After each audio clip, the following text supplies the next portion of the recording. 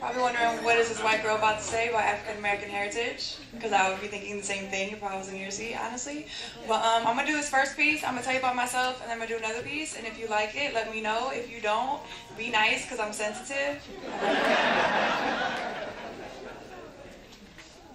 This is for the little girl who sits in the back of the classroom. Face covered by her favorite gray sweater, resembling the gray sky of her seemingly perfect life. Fists balled up, arms tucked in, thinking maybe if she sat there long enough she would become invisible, or even better, just forgotten. Or even better, just forgotten. Her tear-stained pillow made her feel safe at night. The jiggling of the door handle always made her jump. Fear of the unknown, mommy's boyfriend coming home drunk, she would dream of how it would be to one day grow up. How she might one day grow up and magically become pretty. How she might one day grow up and somehow obtain one of those video vixen bodies. She spent hours in the mirror. Her family made jokes about how conceited she was, but really, she would be conjuring up ways to make herself better. Ugly is what she defined herself as. The way she really felt about herself and her heart was covered up by padded bras, putting on a facade that she thought she was perfect. She succeeded in hiding the fact that really she felt worthless. Sticks and stones were never a threat to her. Because she learned early to be a fighter, but words broke her. Especially the absent words from an absent father. Broken promises followed her like a shadow in the twilight, barely there until it hit midnight, and these broken promises turned into cries. Tears soaking her pillow, but to her demise, they would dry right before the sunrise, so her battle was never known. And her secrets were never told, and not because she didn't want anyone to know, but because no one would take the time out to listen. So she learned carefully how to bottle up her emotions until eventually she would lash out on the one to whom she was closest, her mother. The greatest example of strength that this little girl would ever see. And not just of strength, but of beauty and resiliency. And ironically, the last memory this little girl has of her mother and her father being together is her mother on her knees. On the very floor she would faithfully clean. The trash can went from his hands to over her head. Broken eggs and spaghetti painted a mosaic of yellow and red. It seemed that her daddy liked it better when he made her mother cry and scream instead of smile and sigh, instead of buying her nice things like makeup and rings. He preferred to make up her face himself. With black eyes and broken jaws, not so trendy things. This is what this little girl thought love was supposed to be, a perverted picture painted by her parents. Until one day, this little girl's mother finally gained enough strength to walk away. And this little girl walked in on her mother, hiding her cries and drying her eyes. And at that moment, this little girl promised herself that her children would never, ever see her cry. This is for the young woman on this stage behind this mic. Fists clenched, palms sweaty, far from invisible, because God took her pain and turned it into a pedestal so her once silent voice can now be heard by many. She's a modern-day Esther. She will save her generation from themselves because she remembers all of the hell and all of the sleepless nights by herself. This is for me. I remember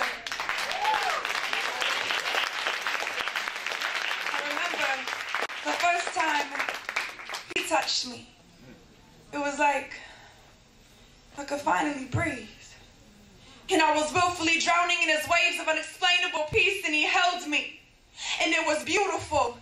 And for the first time in my life, I realized that somebody wanted me wholeheartedly, unconditionally. There was no more need for padded bras or covering up my flaws, because he knew them all way before I even did. And he still died for me in spite of my sin. He was chasing after me long before I knew him. That safety I felt at night was him.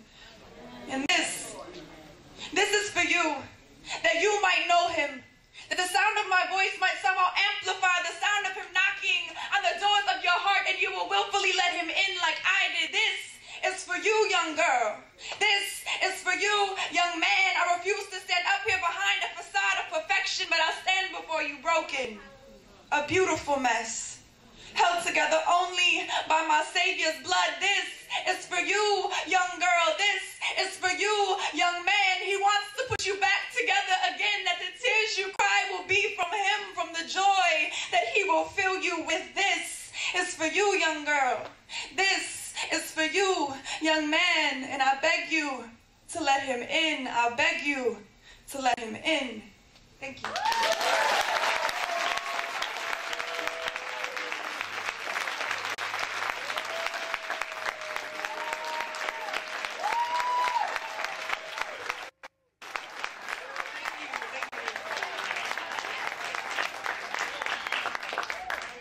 So I don't know how to talk right, so I'm like straining my vocal cords a lot right now. But that was a piece that I wrote 3 years ago or something like that, and over the summertime I got to perform it in California in front of 4,000 people, and it was like my biggest dream come true. It was really cool. It's on YouTube. Look up Leah James. It's on P4CM. I don't know if you heard of all that, but I'm also on YouTube, Leah James. I don't know if you're allowed to use your cell phones in here, but if you can, you could take out your phone, or you could just remember my name. Look me up on Instagram, social media. I have a lot of new projects coming out. I just released a video last month on January 20th called Dear Black Man, and that's why I'm here. Well, not really, but so I'm from Chicago, born and raised. My mother died when I was 13 years old, and I moved out to the East Coast, and I have like a really long story, but I'm trying to tell my life story in like 2 minutes so I could do this next piece. So when I was 16 years old, I suffered from a brain aneurysm that ruptured. How many know what a brain aneurysm is? Because I had no idea what one was until I had one. And I had a total of 3 brain surgeries, and I woke up 4 days later, all my hair cut off. It grew back, thank you, Jesus. And it was horrible being 16 and like having your head shaved. That's all I cared about. I didn't care about like almost dying. But so I lost my short-term memory for 3 years, strongly for 3 years. Like people told me that I wouldn't be able to get my license. I wouldn't be able to live alone. I wouldn't be able to live alone because I'd be cooking, like the phone would ring and I would forget. I would never be able to live a normal life with without any assistance.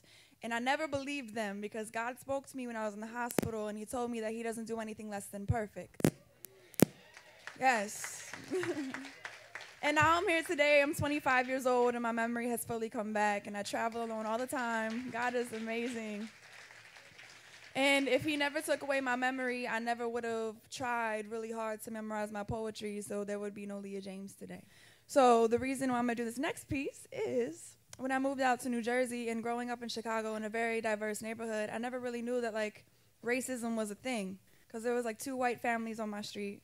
And I mean, I got picked on for being white, but I never was hated for it. And it was more so hated for being poor and all this stuff. And then I moved to Hamilton, New Jersey. And if anyone knows anything about Hamilton, New Jersey, it's right outside of Trenton, and it's like all white people. It's really weird. I didn't know that like neighborhoods existed like that. So I got called a lot of names in high school because naturally I flocked to people who didn't look like me. And I just got like outraged by the racism that I experienced because I was going to an all-black church, and there's still no white people. There's like 1 or 2, if I remember correctly. But I was living in 2 different worlds.